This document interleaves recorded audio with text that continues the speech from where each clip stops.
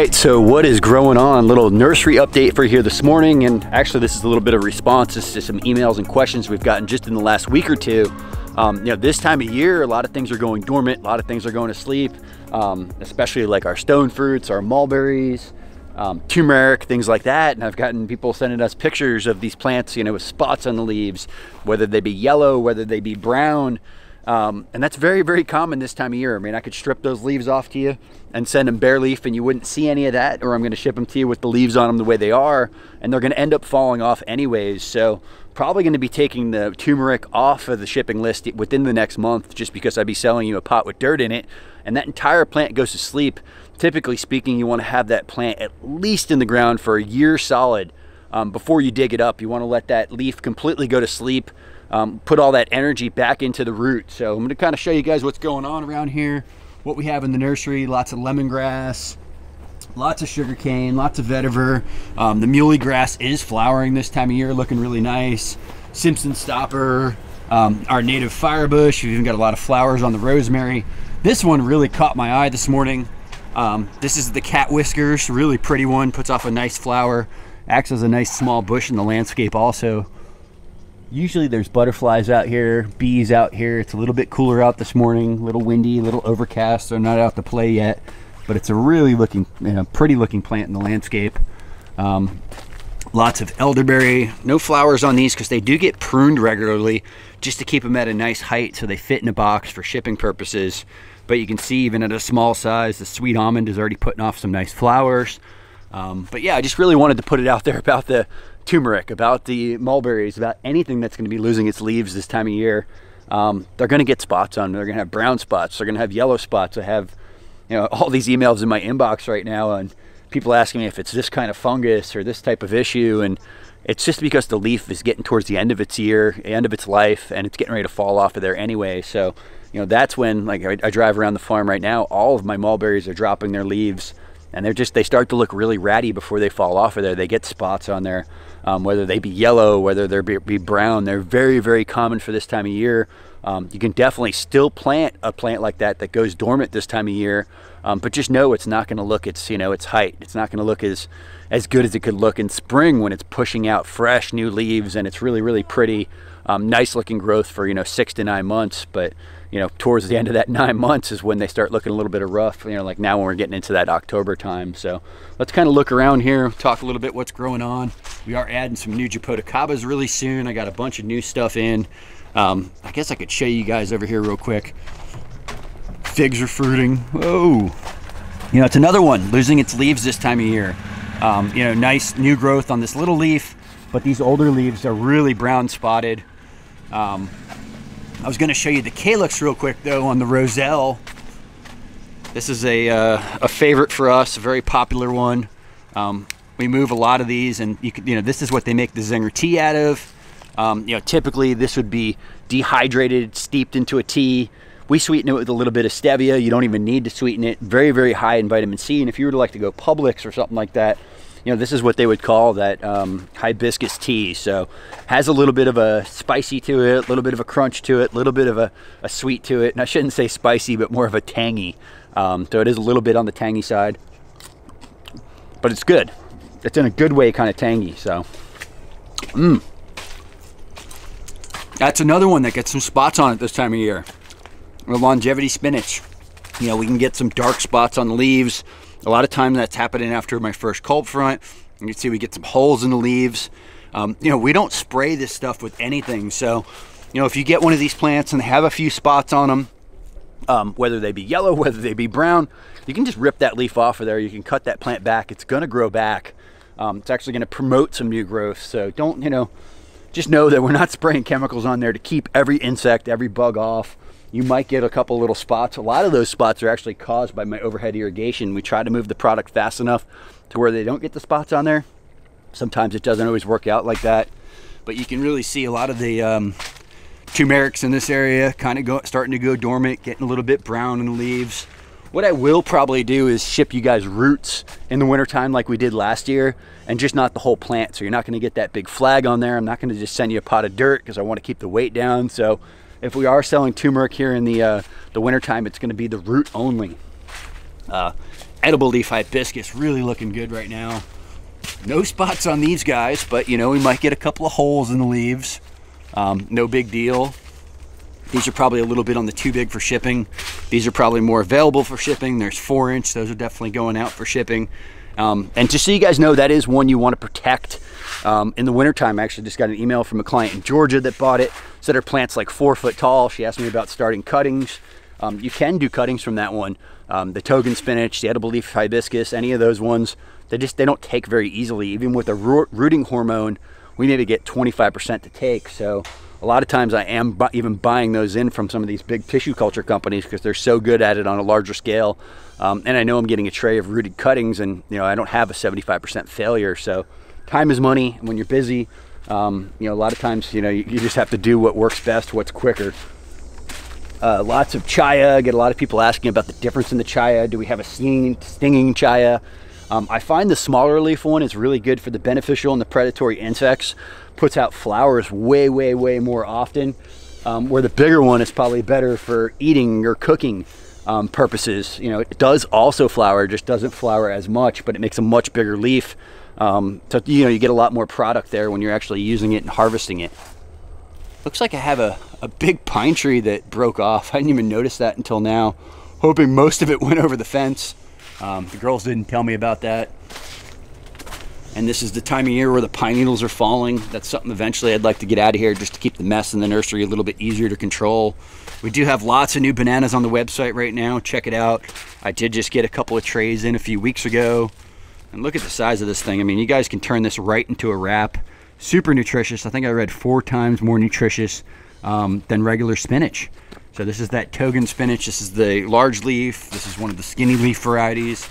Got a couple of different varieties of that. Lots of purple possum passion fruit. That is an edible variety. And guys, that's another one. I always get questions about passion fruit. You know, there's like, I think, thousands of varieties of passion fruit, and there's like maybe, to my knowledge, 20, 50 edible varieties. So you really want to know where your passion fruit's coming from if you want to get fruit off of it. The most common ones are a lot of these purple and red varieties. There are some yellow varieties. There's the giant granadilla.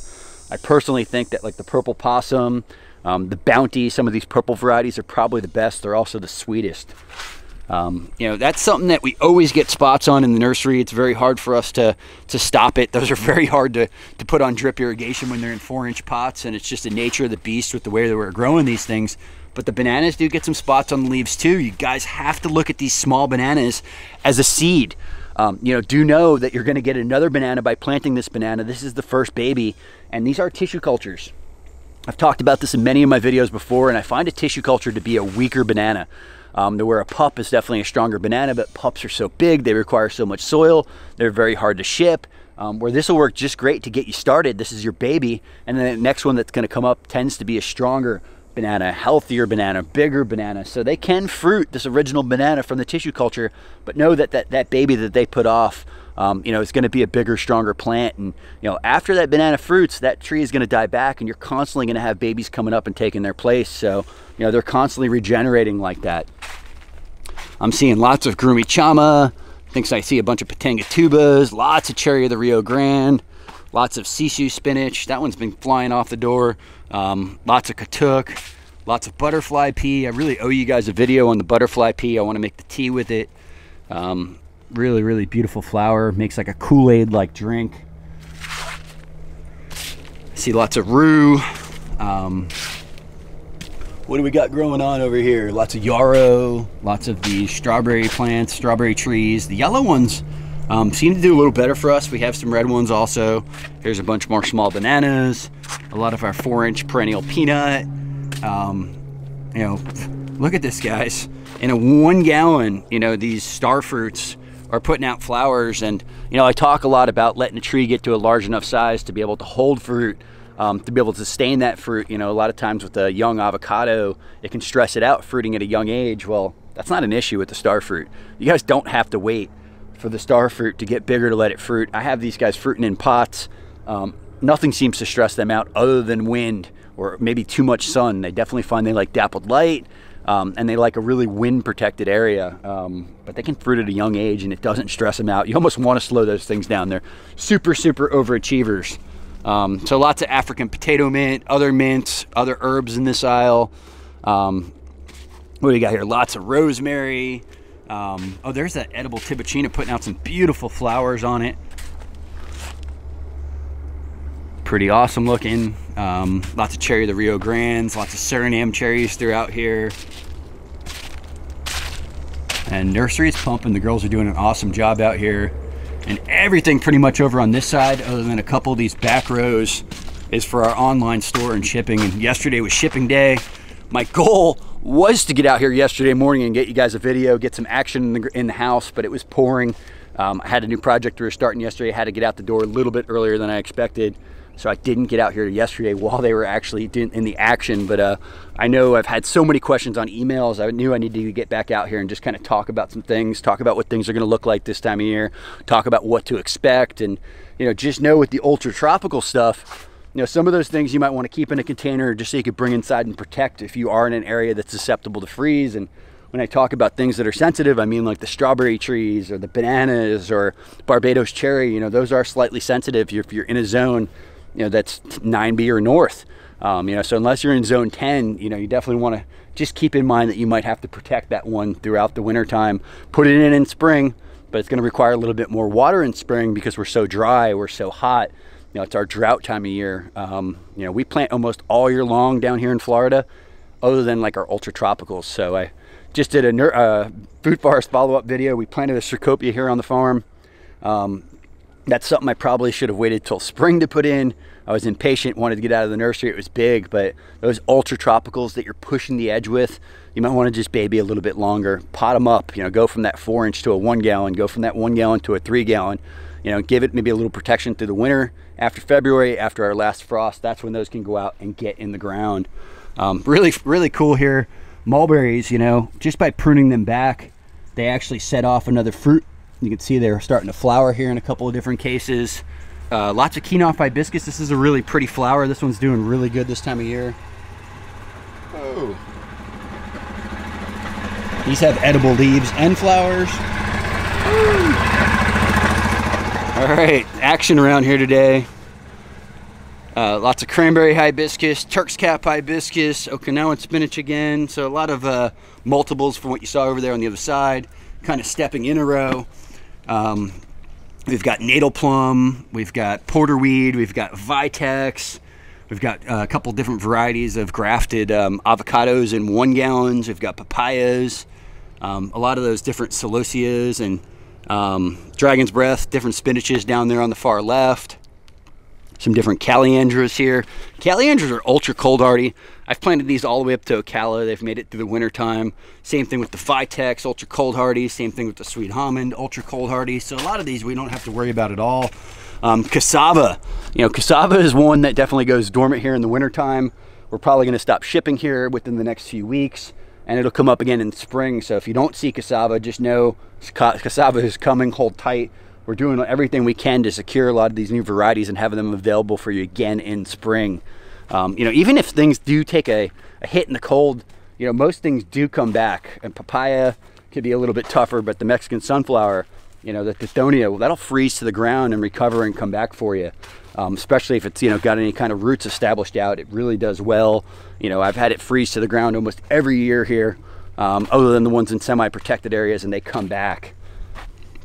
You can see the Molokia is getting towards the end of its life, and this is a favorite for us, you know, in the summertime. It's a really nice perennial green.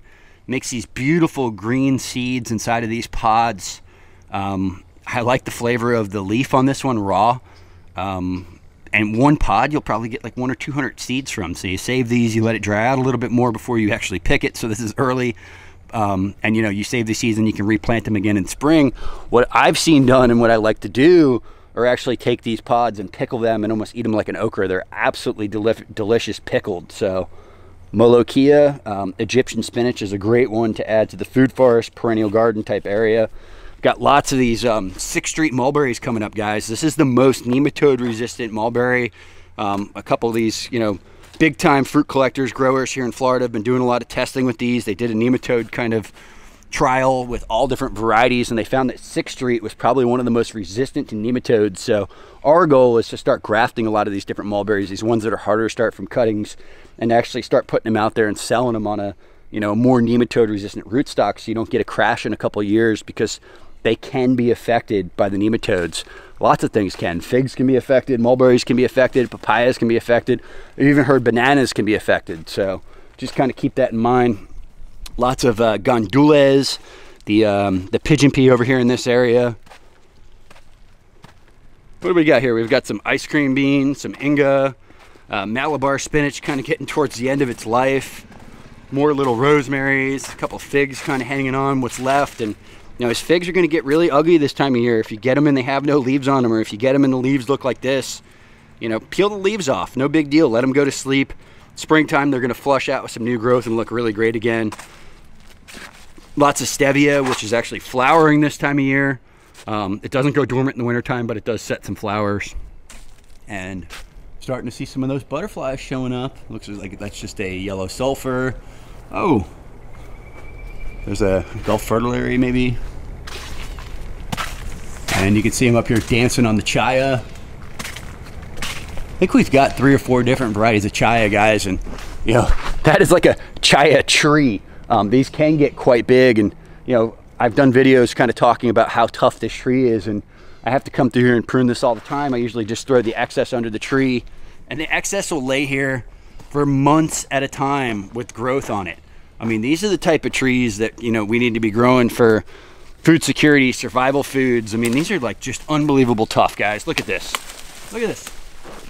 I mean, that thing is just laying there, and it is still green. It is still alive. Let me pull this one up, because the other one did root into the ground a little bit. So this one has no roots on it. It's probably been laying here for who knows how long, and there's still like little new growth pushing on this. Still green leaves on this. So super, super tough plant. You know, if someone was to ask me, like, what are the best, easiest to grow survival foods, you know, to plant, I would say chaya, moringa, longevity spinach. You know, these guys are all really, really, really tough for the most part. You know, moringa can get a little bit of cold damage in the wintertime, but it comes back from the roots every year. As I'm talking, I'm noticing some Suriname cherries over here, kind of an offset. These do set a couple times a year, but it's not too common here for late fall. So got a little bit of a freak flower on that one. What do we got? Some more sweet almonds, some world's best mulberry. That's Bryce's. Here's a lot of the Everglades tomato. This is the one that wants to thrive down here. Will grow into a patch, does really, really well. Lots of everbearing, Red's Turk's Cap, Mexican sunflower, and a lot of the things we already talked about. Elderberry, nopales, still got some of the variegated nopales hanging on. And the nursery is just pumping, so. Guys, we are going into fall, and I just wanted to give you a little bit of an update, just let you know what plants can start looking like, what to expect if you order, why this might look like that, and just trying to answer some of the questions that I get in emails. I am going to start working on more plant-specific videos here again soon, just getting into those individual plants, short videos, where to plant them, how to grow them, what to feed them, how to prune them. Had a lot of requests for that. Not normally something I have a lot of time for, but I'm going to try to make time for you guys and start breaking them down like I did years ago, where I went into that individual plant instead of just kind of doing a run through here and naming 50, 75 plants. I know it can get a little bit confusing, but wanted to make this quick video just to address some of those email questions. So thank you guys for the support. Just so you know, all plants go out Monday and Tuesday around here. So if you're on the West Coast, typically we're shipping on Monday. They're there by Friday. So thank you guys for the support. Most importantly, subscribe to the channel. Be sure to hit that bell to stay notified and pound some dirt.